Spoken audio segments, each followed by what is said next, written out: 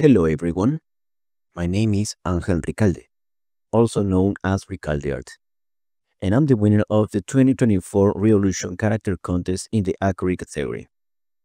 In this short video, I'll be walking you through the development process of my character Macaco Kasikai. It took me 2 weeks to bring this character to life, from initial concept to the final render. Hope you enjoy it. Body shape and skin details.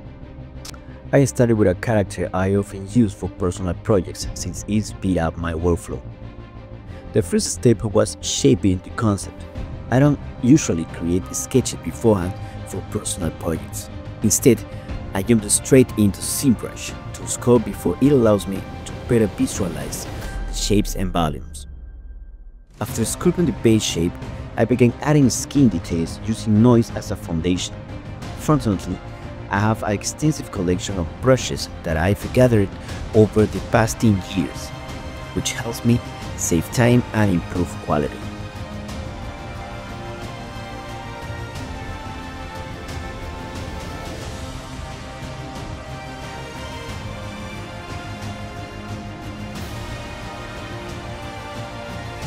Our surfaces.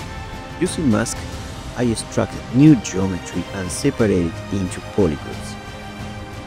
Then apply polish by groups and zero measure, which improve the definition and solidify the shapes. Once I had a low topology version of the form, I start modeling with ZModel, a quick and effective way to achieve complex shapes with basic polygonal modeling knowledge.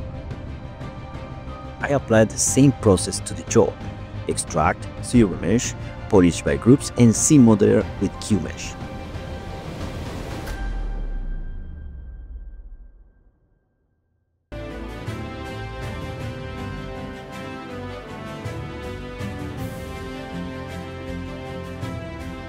To simulate the downloads, I also extract new geometries using mask, apply zero measure, and use polish by group before adjusting the position with the moving brush.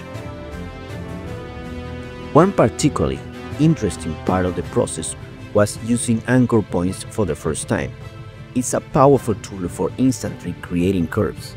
Using mask, I extract shapes from a Dynamesh, keeping only the flat surfaces without volumes. I'll later apply and extrude using dynamic subdivision, setting it smooth to 0 and increase the thickness as needed. Here is where the anchor points came into play, helping me refining the filigree design and saving a significant amount of time.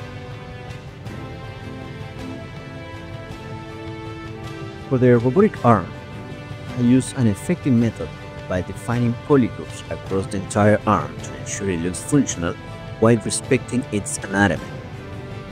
After creating the polygroups, I use the Group Loop tool to add additional loops between the defined sections and panel loops to create beveled edges that emphasize the solid shapes.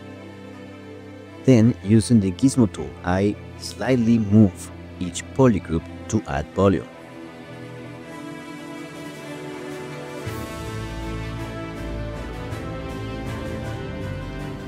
For the shoulder covering, I follow a similar approach, starting with a mask but manually improving the topology to ensure the neck area stays angular even after smoothing the geometry. I use group loops and panel loops along with smoothing brushes to create the puffy look of the piece.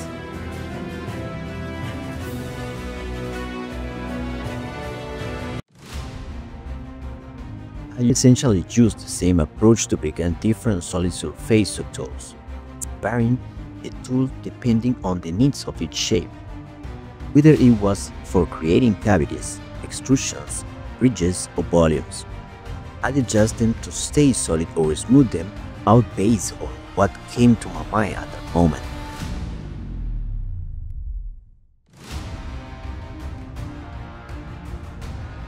Pants and exoskeleton boots. The pants were created by extracting the geometry surface. I applied zero measure to improve the topology and adjust vertices to simulate natural stitching on the inner and outer part of the pants.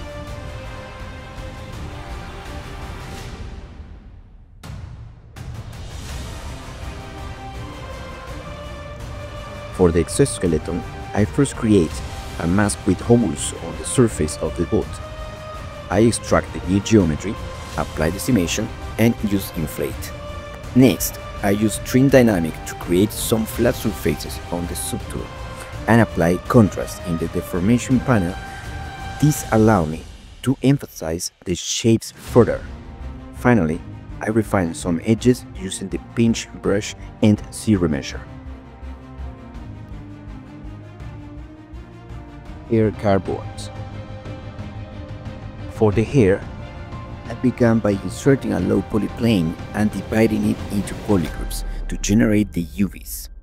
I ensured the plane had at least 3 or 4 horizontal edge loops, which allow me to smooth and curve the strands as needed. In Photoshop, I create a custom brush to simulate hair strands by arranging simple black dots on a white background. To fine-tune the brush settings, I paint the strands as alphas and exported the texture to ZBrush. Using the texture map features, I applied the alpha textures and activate the transparency to preview the strands as fibers. To achieve a polished result, I use a paint arc options in the transform type panel to curve the strands, adding a natural flow to the hair. Then I duplicate and carefully position the geometry, switching between polygonal and alpha visualization for better control.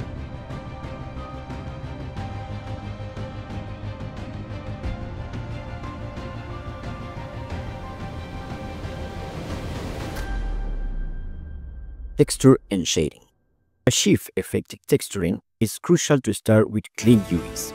I use UV master in ZBrush and separate the model into polygroups to efficiency, breaking it into parts like the eyes, ears, inside the mouth, head, arms, metals, and letters. This allowed me to generate UVs quickly and refine them in another software, accelerating the process. Once UVs were ready, I organized them into UDIMs for higher texture resolution. I use substance painting for texturing. In some cases, I modify per load smart materials, while in others, I reuse custom smart materials I had created for previous projects. Of course, I also create new materials specifically for this character. All materials can be stored in Substance Painter for future use. I generate various textures maps, including normal, albedo, roughness, metalness, subsurface, scatter, and opacity. The opacity map was particularly useful for simulating the torn fabric of the cape. For shading, I work in Autodesk Maya with Arnold as a render engine. Here, I set up the necessary algorithms to ensure the exported textures from Substance Painter work together for realistic results. Each map controls different visual properties, such as skin transparency, color, hair transparency, specular highlights, roughness, metal reflections, and cavities. These maps were further adjusted using remap knobs to fine-tune the output. After a complex process, I achieved the final look I desire.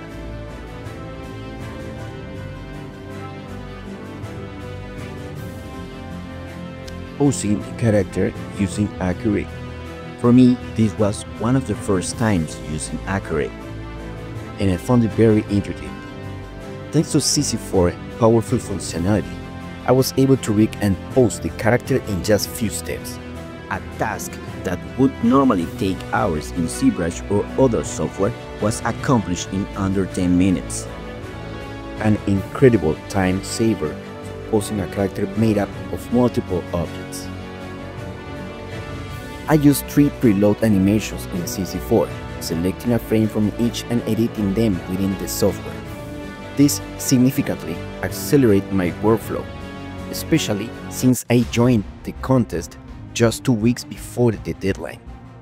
Thanks to CC4, I successfully posed my character quickly, leaving more time for texturing, shading, rendering, and post-production. This efficiency ultimately led to my winning the 2024 Revolution Character Contest in the AccuRIG category. And if this is one of the shortest videos in the entire process, it's because the workflow is incredibly quick.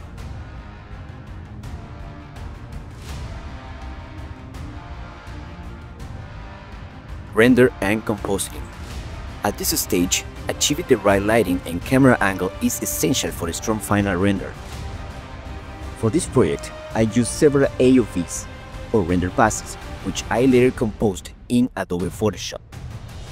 I utilized around 12 AOVs, including albedo direct and indirect, specular, subsurface scatter, C-depth, ambient occlusion, roughness, and others to enhance the image and bring the scene to life. To begin the composition, I start with the beauty pass, which combines all the passes into a single image. From there, I add each AOV individually, experimenting with blending modes, opacity, and adjustment to tone and saturation. This approach gave me full control over the lighting, especially since I rendered each light in the scene separately. To make the character stand out, I add colorful smoke to the background, creating a striking contrast against the black backdrop. This helped me achieve a dark yet vibrant atmosphere that complement the character. This stage was a critical part of my 2 weeks process. Despite juggling other projects, I managed to finish on time, largely thanks to the efficiency of positioning my character using CC4's tool.